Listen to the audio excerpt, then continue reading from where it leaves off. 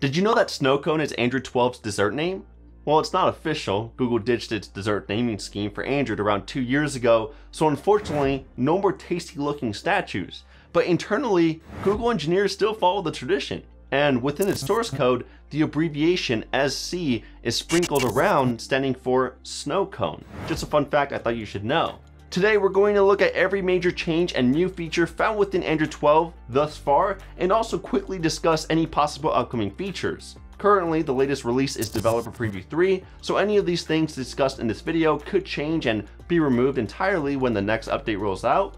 According to Google's timeline, the first beta version of Android 12 should be released sometime this month, and I'll be one of the first to review it when it rolls out, so make sure to get subscribed with the notification bell turned on because you're not going to want to miss out. When you first boot into Android 12 Developer Preview 3, there are a few things that will stand out to you. First is the notification panel. Here you'll find a ton of minor changes that improve the bigger picture. There is no longer a conversations or notifications text that separates your notifications from the quick setting tiles. The text within each notification has also been slightly moved to the right to make space for the app's icon, which now have circular backgrounds. The snoozing button has been added to the corner of each expanded notification for easier access. When you tap on an app's icon, it'll expand the notification, and whenever you have a stacked notification, the counter is now a lot easier to spot thanks to a rounded, colorful background. For the media player, you can limit the apps that are allowed to display media controls within the quick settings. Before, any app could bring up these controls as long as it plays sound in the background. Now, within the settings, under sound and vibration, and then media, you can deselect any apps. Or you can turn off the media controls altogether. On top of that, the media player takes up a lot more space. The artwork is bigger, and it follows the same accent color as the system, rather than trying to match the colors of the album artwork. I personally prefer the color changing music player, but I can see why they made the change just for a more uniform interface. Also, I'm not sure if you noticed, but when you have dark mode enabled, the background of the notifications or quick settings panel are no longer pitch black. Instead, it's a dark shade of gray. The same goes for the settings, the Pixel Launcher's app drawer, and a lot of other system pages. I know some people are pissed about this, so let's just cross our fingers and hope that this isn't the final decision. Another huge change that is a lot more obvious is the volume slider. They turned it into a thick ass pill. To me it looks ugly, I mean it's just too thick, but I do love the new animation that pops up whenever you switch between ringer modes. It looks really sick.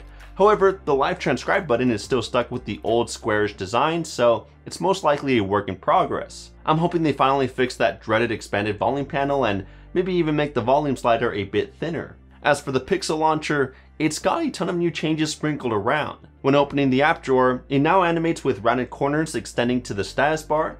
The Discover panel is a lot less transparent, with each article filling up the entire page instead of floating in the middle. And the Google logo is off to the left now, and the snapshot icon is on the right next to your Google profile icon. There's a new 4x5 grid size option, which I think is perfect for small devices such as the Pixel 4a or Pixel 5. Everything is a lot more symmetrical and the icon size is perfect. And there's also an extra 4x4 option, which makes the icon smaller than the regular 4x4 option, also found within Android 11. My favorite change within the launcher though has to be the new and improved widget panel.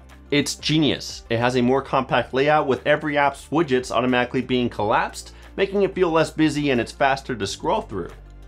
You also get a couple of pre-selected widgets at the top and a search bar to quickly bring up specific widgets. It's a lot more efficient, and I hope that third-party launchers adopt these changes in the future as well.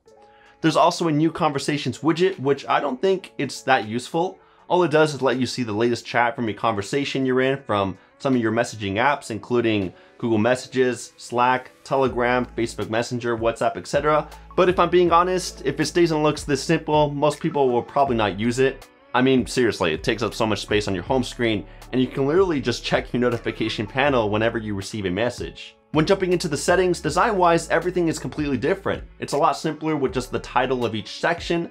The menus no longer have small keywords that let you know what's inside of each of them. I can see it being an annoyance to some folks who are new to Android, but for those who've been using Android for years, this probably won't bother you that much, especially since almost everything is still in the same place as before. Each section also has been dropped down to make it easier to use with one hand.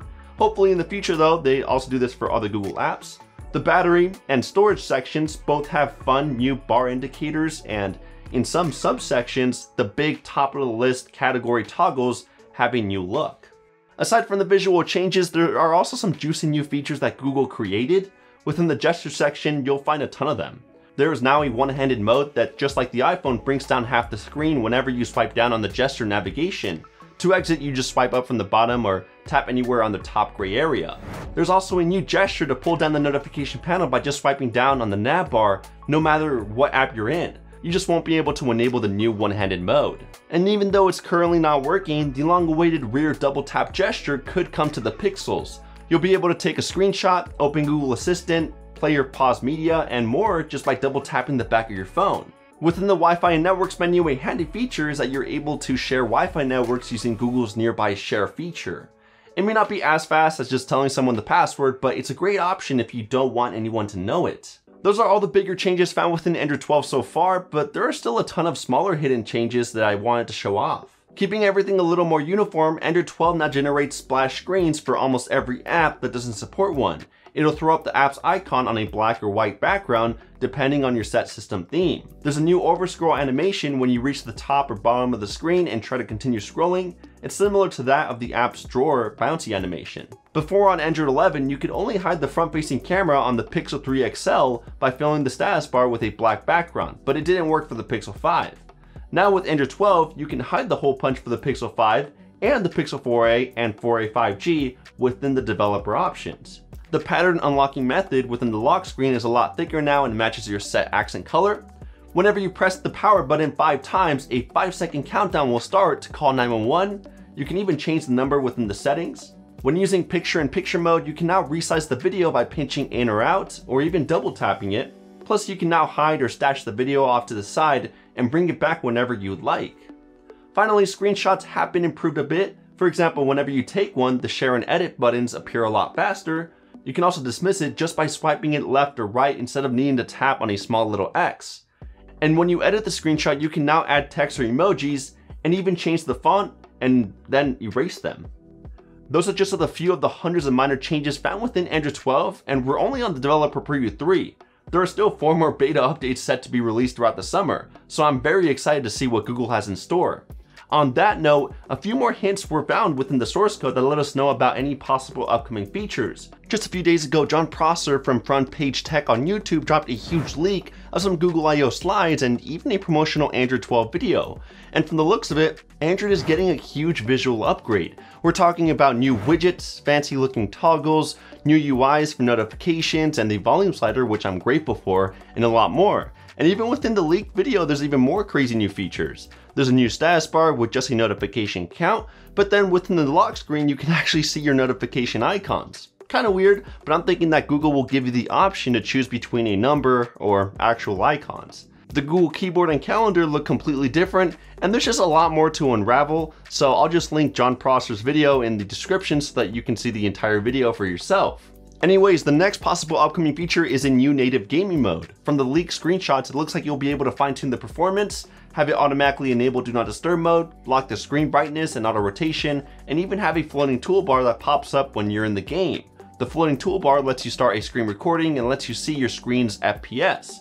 For now, it's pretty bare bones, but I'm sure Google will spice it up in one of the future beta updates. What I'm also really excited about is that Google will most likely improve the theming system immensely. We're talking about wallpaper-based themes where the colors of the settings, notifications, and any other system elements will try to match the colors of your wallpaper, keeping it very uniform. On top of that, from some of the linked screenshots, it's looking like the notifications and quick settings are getting a major revamp with a thicker brightness bar, more extensive quick setting tiles with bigger rounded rectangles, a shortcut to the power menu, and even filling up the entire screen. The lock screen can also change or obtain customization options, things like new lock screen clocks, new unlocking animations,